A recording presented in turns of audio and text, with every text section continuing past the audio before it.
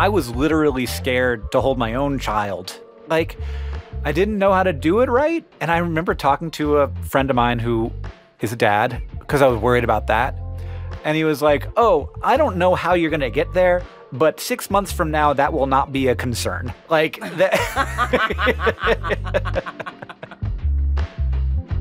Hank Green hit the ground running in his 20s and never really stopped. He and his brother John started their very popular YouTube channel Vlogbrothers in 2007. Since then, Hank's become a science educator, an author, and an entrepreneur.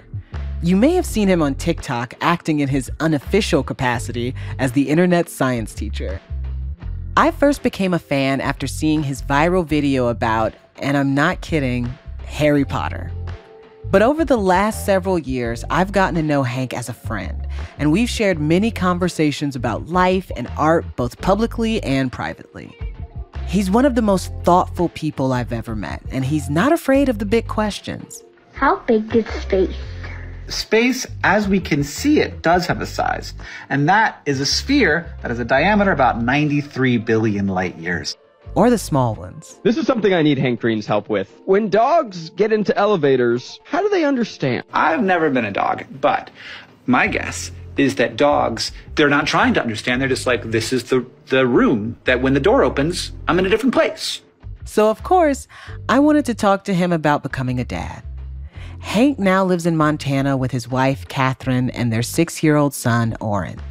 He's a pro parent now. But before Oren was born, let's just say he was much more comfortable holding a beaker than a baby. I'm Ashley C. Ford, and this is Going Through It, a show about important moments in people's lives and how they navigate them. This season, I'm asking how people figure out whether or not to become parents. In this episode, I'm talking to Hank Green about not just becoming a dad, but feeling like one.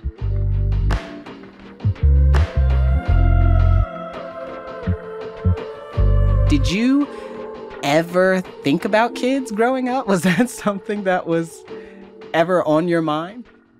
Well, I was the youngest, and so there wasn't one that showed up in the house. So there wasn't that. And I don't think that I really did much. You know, everybody in our neighborhood was kind of the same age. We all grew up together. If there were little kids, we didn't know about them. And I feel like I sort of like headed off to college without ever having had any experiences with babies. And that made them pretty scary. This was the late 90s. And so I did have some friends who intentionally were sort of forming their family unit at that age. But it seemed so alien to me, and it seemed so stigmatized that I think that I probably was like afraid of it then. Like I didn't want to talk to that person as much anymore because they were like doing something that was very outside of how I was imagining my future. Like I had never held a baby before. Right. Like the first time, like a friend of mine, when I'm like 32 years old, and a friend of mine hands me a baby, and I'm like, take it back. Like this thing seems very weird. Like it does not move predictably when I'm holding it. What about John's kids? Oh man, John will tell you this terrible story that is true. That the first time I met his son, who was his first kid, I held him and I said, quote, "Yep, that's a baby." So, like, I was so alienated from the whole, like, human experience of procreation.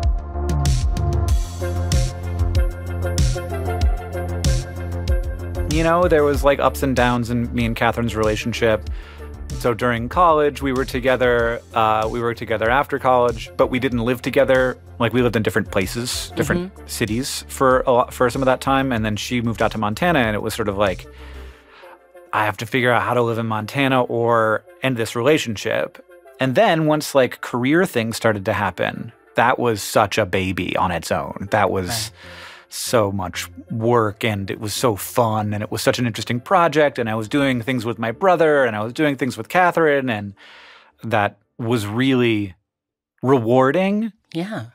And taking up a lot of that energy that I did not think, boy, I need something else to put my energy into right now. Right. Yeah. So with Catherine, how did it get to where you were like, yes, this is the person I want to do life with? What was the moment when you were sure about her and you? There were not a lot of conscious decisions made on that path. Yeah. Because it was just sort of like falling down a hill together. And that's great. That's what you want. I do remember pretty specifically in a moment when the relationship was in a really tough spot, and figuring out that it was something that I cared about a great deal and really, like, I wanted it. And even I wanted the bad parts, and not just like I wanted to get back to the part where it was good again. I wanted to do the hard thing that we had to do to get through it and still be together. So it was like deciding to do that work. And that was a very conscious decision. Like, I remember like sitting in bed and deciding it. Wow. That like I want to fight for this thing to be a thing. And like I did, and then she did, and we did, and now it's the year 2023. You know, it all goes so fast. So, Hank, can you tell me about the moment you and Catherine decided we are going to do it? We are going to have a kid. It's a yes. It wasn't like that. No? I think that we decided to stop using birth control. And see what happens. And see what happens. And then like a month or 2 or 3 and then 4 and then 5 went by. And probably month 7, it was like, I think we want a baby. Yeah. And then month 12, it was like, I think we're going to go see a doctor about the fact that we haven't made a baby yet. Right. And then month 13, there was a baby starting to exist. So it was just like the moment we talked about maybe going to see a doctor, she got pregnant. So yeah, it was a gradual process of realizing that it's what we wanted, which is very us, you know? It's very like, well, you know, I don't see what happens. But like there was a decision there to stop taking birth control. And that, I think, came down to like a lot of different factors. There was the fact, like, I think that we wanted something that we were doing together that was like our thing. But there was also like, I think Catherine wanted to sort of be a part of the story of humanity in that way, and like do a thing that every person in her ancestry who gave birth was a part of, and to have that, you know, that specific experience that, you know, is like nothing else, obviously. And the cons were like, I don't like puke, and I like sleep a lot. And I was right. I mean, I was right about all that stuff. I was absolutely right. The sleep situation, not great, especially early on, very bad. Even now, not great. I get up naturally at like 10 o'clock in the morning, and I'm not going to live that life for a long time. It is uncomfortable for me. And the thing about puke, Oren, he has a disease called cyclical vomiting syndrome. Oh, no. That means that he pukes a lot. But the weird thing is, like, you know, you just do it. Yeah. You know, like Oren wakes up puking or having already puked, and you just, like, you do it. It's amazing what you can do, honestly. Like, it all becomes very doable when it's your kid. I would love to get your perspective on something. One of the things that comes up a lot, like when I talk to people about, you know, the decisions or the issues that they're using to decide whether or not to become parents, one of the things that comes up a lot is the climate. Like there are people who are like, I'm not having a kid. Like, you know, why? So the sun can burn them up in 50 years, or I'm not having a kid because, you know, there's already too many people on the planet. And I was wondering why you did it, because I'm like, listen, Hank's my science guy, and he knows about climate change. And he had a baby. He created a thing that he loves very much to exist inside of the world. Yes, you know, he did. 70 years from now, whatever that looks like. Yeah, I don't find it convincing. So there, you identified the two pieces. One is this kid's going to contribute. So like my biggest thing I can do is not make a baby, because that baby's going to like consume resources, and that's going to increase climate change. So if it's about personal responsibility, then I shouldn't make a baby, even more than I shouldn't drive to Toronto. And like, that to me, it just doesn't, like, the math doesn't pencil out. Mm-hmm. Because if everybody didn't have a baby, then there wouldn't be people anymore. And I'm not trying to save the earth for just the pandas. I'm also trying to save the earth for, like, jazz and art and ideas and someone to look at the universe and try and figure out when it started and whether time existed before that. Like, people are not the whole point. Like, obviously, like, an earth with a bunch of elephants is better than an earth without a bunch of elephants, and an earth with a bunch of microbes is better than just rocks. Like, I don't know why that is the case, but, like, that's how I feel. But I think that an earth with a bunch of people is better than an earth without a bunch of people. I think that we're really freaking cool. And I kind of want to get to the bottom of that, and I don't really know how to, because it's all philosophy, and I'm sure lots of people have had lots of smart thoughts about it already. But I'm not just here for Earth. I'm also here for people. You know, and in terms of I'm going to predict the future and imagine that the world is going to be a catastrophe, and I don't want to bring a person into that. I just, like, I don't think that, like, having a kid is about fear. I think it's about hope. And I think that, like, no one has ever been any good at predicting the future. You know, we're better now than ever. And, like, so we can tell that the Earth is going to be warmer if nothing changes. We know that that's going to have a lot of implications. But even more specifically, I think that just like every other big problem, it is more about how it will affect people unjustly than how it will affect people in total. And I think that there should be people thinking about that and solving those problems. And you can't do that without people. We'll be right back.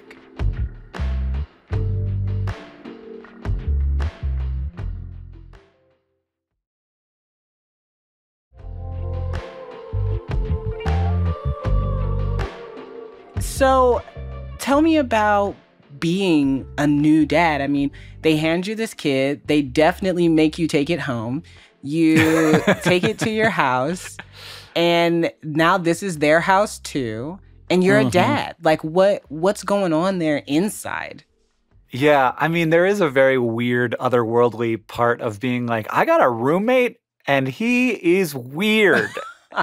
But yeah, I mean, I felt a pretty good bond immediately where it was like, I saw him with Catherine and that, like, triggered something in me that was like, this is my family.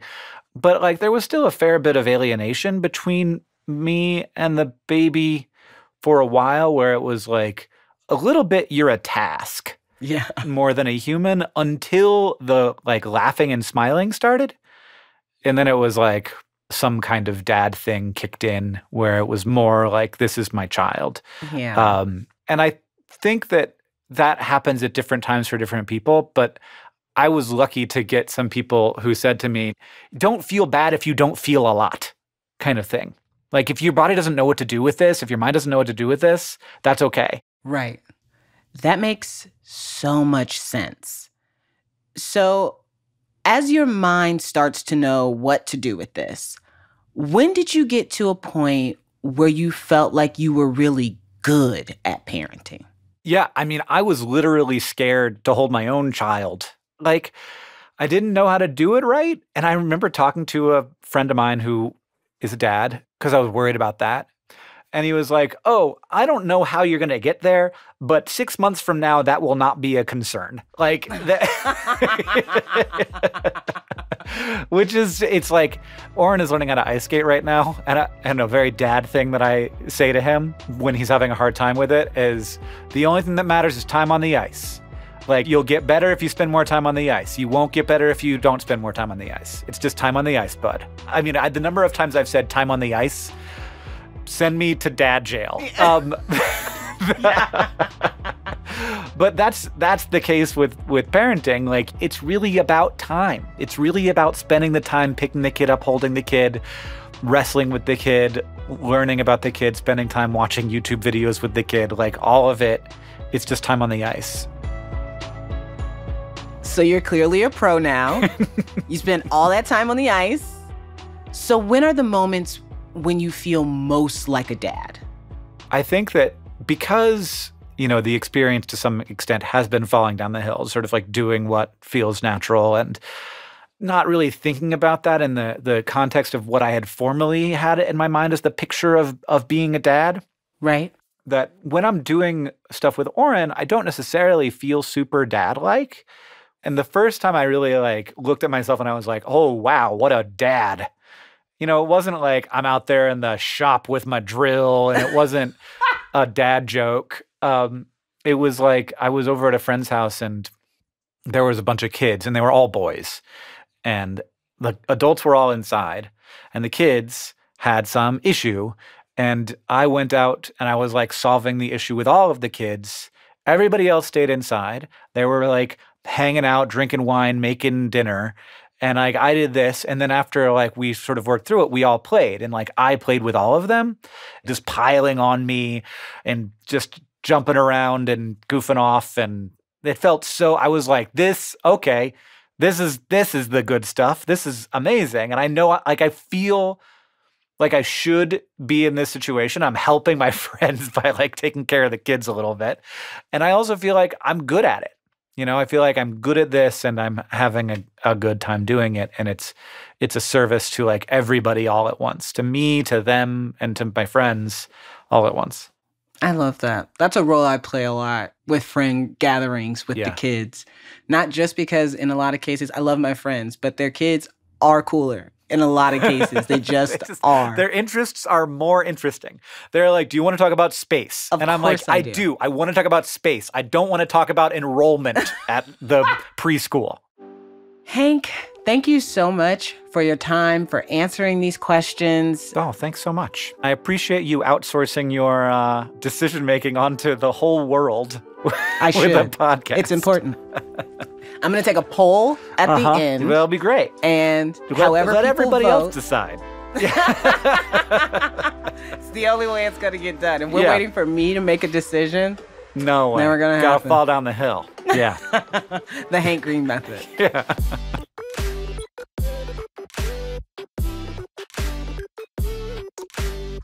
Okay, so I definitely ended this conversation with more hope for the world than I had before, but also a few more questions for myself. When it comes to being someone's parent, I definitely trust myself to make it through the hard parts. But am I excited about the hard parts too? If it's not clear yet, I'm someone who doesn't make decisions easily. So it's liberating to imagine just falling down a hill. The next question is whether the hill I fall down goes toward parenthood or away from it.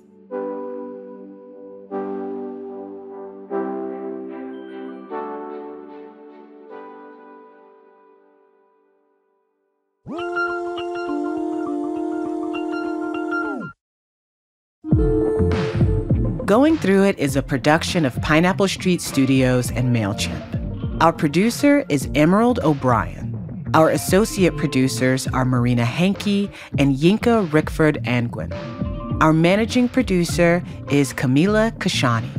The show is edited by Aaron Edwards. Mixing by Davey Sumner. Original music by Mike Noyce and Davey Sumner with additional music from Epidemic Sound. Mara Davis is our booker. We had help from Stephen Key, Jason Richards, and Ari Saperstein. Legal services for Pineapple Street by Bianca Grimshaw at Granderson DeRoche. Our executive producer is Jayanne Barry. Our production partners at Mailchimp Studios are Julie Douglas, Sasha Brown, Christina Humphrey, and Caroline Albro. And a special thanks to my better half, without whom none of this would be possible. My assistant, Ariane Young. And thank you for listening. We know the range of experiences around this decision is so broad, and while we can't cover every story, we're grateful that we could bring you a few of them.